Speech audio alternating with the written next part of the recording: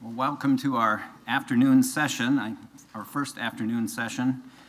The speaker in this session is Professor John Hare of Yale Divinity School, who will be speaking to us about animal sacrifices, and the comments will be offered by James Crenshaw of Duke Divinity School, and now retired. So, Professor Hare.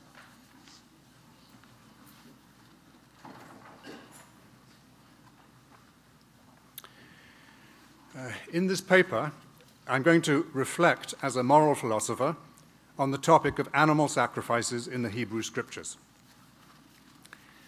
Because the central ethical criticism of animal sacrifices is that they are violence against animals, in the main copy of the paper that I'm abbreviating, I give some references. I want to start with a section on the more general treatment of non-human animals that we find in the Hebrew Scriptures, and I will then spend most of my time on the sacrificial system. I should say immediately that I am neither a Bible scholar nor an anthropologist. I'm not going to try to talk about the order of composition of the relevant texts or about the cross-cultural similarities and dissimilarities that lie behind various theories about the origin of sacrifice in human culture. In my own work, I've written about the notion of what I call a moral gap between us and God, and the notion of what I call evaluative transfer. I want to expand on these ideas, talking about a holiness gap rather than a moral gap. But I want to begin by acknowledging that philosophers sometimes have a tin ear for nuances and ambiguities in biblical texts, and that we often do not know the relevant social scientific literature. This kind of thing is almost inevitable in cross-disciplinary work.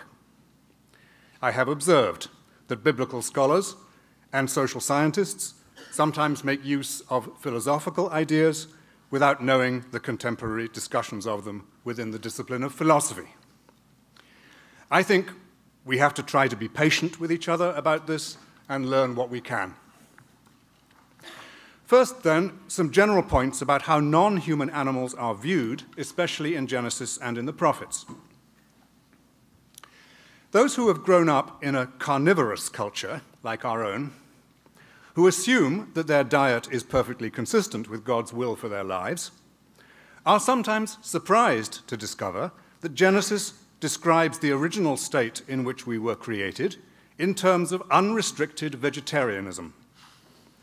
And the prophets pick this up in their description of the eventual state towards which we are headed. I'm not here trying to talk about the historical or scientific accuracy of these pictures, but about the stories on their own terms, in as far as we can discern this. On the third day, God created the plants and trees, and then on the sixth day, God created both land animals and humans, and gave to both the animals and the humans every seed-bearing plant on the face of the whole earth and every tree that has fruit with seed in it to be theirs for food. God also gave dominion to humans over the fish and birds and land animals, and it is a matter of controversy just what the Hebrew translated dominion means. But it certainly does not mean that humans are to eat the other animals.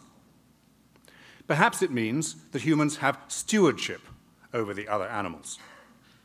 In the account in Genesis 2, what Adam actually does with the birds and animals is to name them. The best-known description of our vegetarian destination is Isaiah 11, where the wolf will live with the lamb, the leopard will lie down with the goat, and the lion will eat straw like the ox, and they will neither harm nor destroy on all my holy mountain. This description of a peaceable kingdom is foreshadowed symbolically in a number of places, of which I will mention two. The first is the ark, into which the animals go in seven pairs of every kind of clean animal, a male and its mate, two of every kind of unclean animal, a male and its mate, and also 7 of every kind of bird, male and female, to keep their various kinds alive throughout the earth. Note that all carnivorous animals are unclean.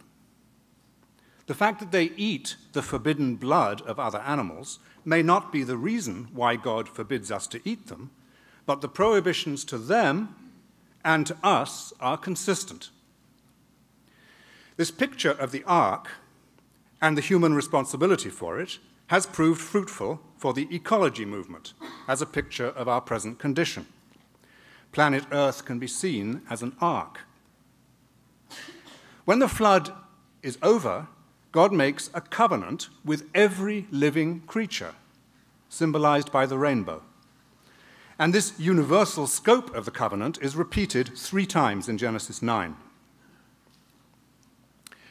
The second foreshadowing is the picture of the promised land given to the people of Israel wandering in the desert, as described in Deuteronomy.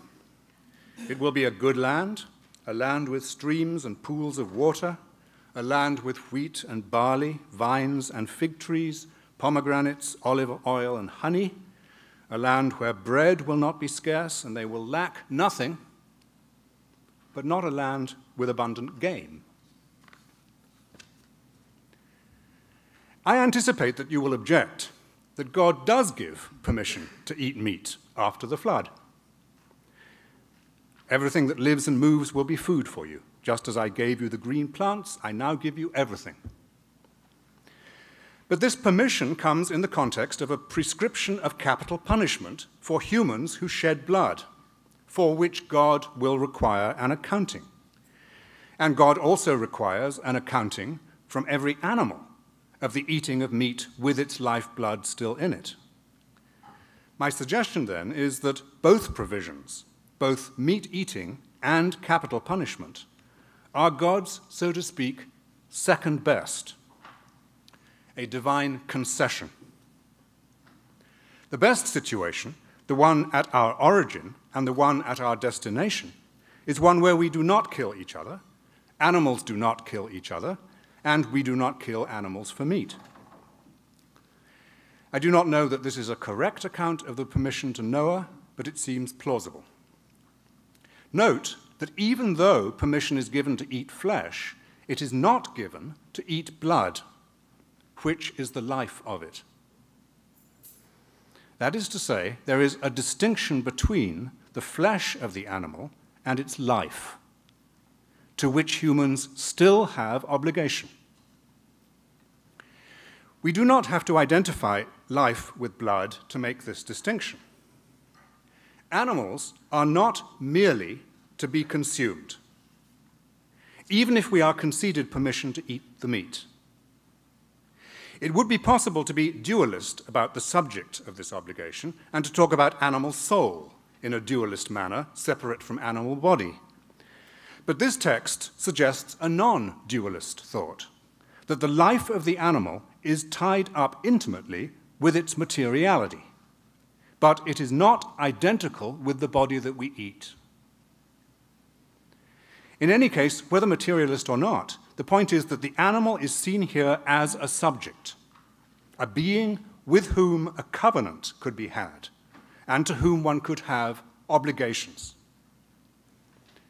Those of us who no longer live in agrarian or pastoralist societies will find it harder to see animals as subjects, just because we no longer live with animals on a regular basis. The sacrificial system, as described in Leviticus, should be understood against the background of a society in many ways unlike the urban society of the New Testament. The people of Israel kept animals, whom they considered part of their households. I will give 2 examples of this.